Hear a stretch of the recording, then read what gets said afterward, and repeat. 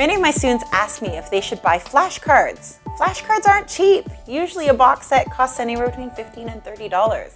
I really encourage students to make their own flashcards. Why? Well, it's a learning experience for one. You have the opportunity to do your own research, perhaps print off pictures off the internet or look at pictures in books and kind of figure out how you want your flashcards to look. And what you can also do too is organize them the way that you want to organize them.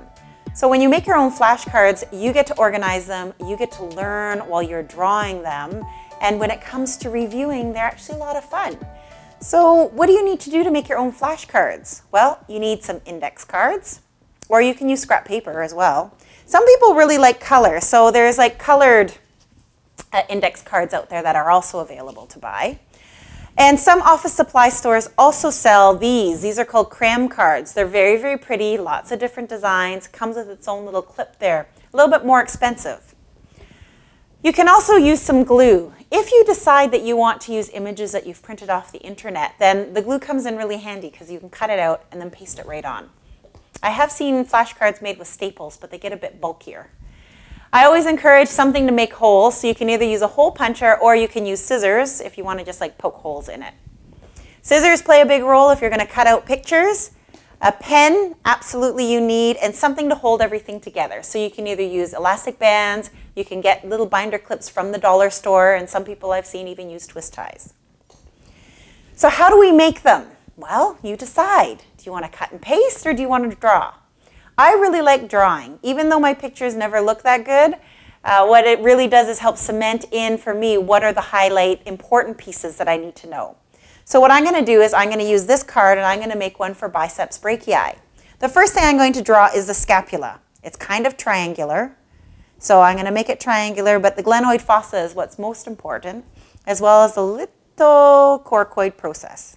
I'm also going to draw a humerus because the bulk of biceps brachii crosses the humerus. And I'm also going to draw a little radius and an ulna. I really like color. So when I use color, I like to use markers. And I'm just going to draw the muscle in. Its origin is the supraglenoid tubercle, as well as the coracoid process. And its insertion is on the radial tuberosity. So I'm just going to draw this all together. Here's my muscle belly, and I'm going to draw some fibers. And here is my picture of the supraglenoid tubercle coracoid process coming down to its insertion. Now on the other side, what I'm going to do is I am actually going to start to write what the muscle is and all the details that I need. So I know it's biceps brachii. Origin is the supraglenoid tubercle and the coracoid process. Insertion is radial tuberosity. Action is that it flexes the arm and supinates the forearm. And its innervation is the musculocutaneous nerve. And there's all my information. Now in the learning process, I've already repeated the origin, the insertion, and its action like 3 times. So I'm going to show you some variations. We have the drawn one. If you decided to cut and paste, I've got a couple of variations. This one has a colored picture of it. And on the back, I use different colors for origin, insertion, action, and innervation. So for those that are really color sensitive, that can be a really good way to remember.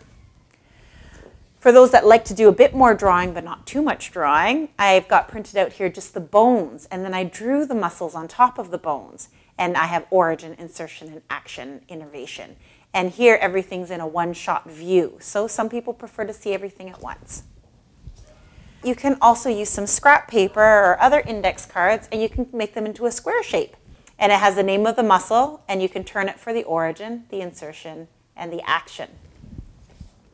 If you're super crafty, one more variation here is a little slider card where you can use an old envelope, have the picture on an index card, and you can pull it out and read each part. I've also on the index card on the back here also wrote its origin, insertion, and action. Now what to do with them after you've got them. You can put them all together and carry them around and study them. So, you know, when you're on the bus, you can pull them out and study, have a chance to read, do some self-quizzing. The other thing that you can also do with these cards is that you can also play games with them. You can either play independently or if you've got a study buddy to be able to use them. One example would be to put the cards down and look for commonalities. Quiz each other. Which muscles here, these are all muscles that I have that attach somewhere there that cross over the arm here, is thinking what muscles do flexion of the arm? Well, I know it's biceps brachii, and I also know coracobrachialis does that, and this one here is deltoid. And I can double check and say, yep, for sure, I see flexion under action, I see flexion under action, and I see flexion under action. So that's another way that you can use your flashcards. Have fun making them.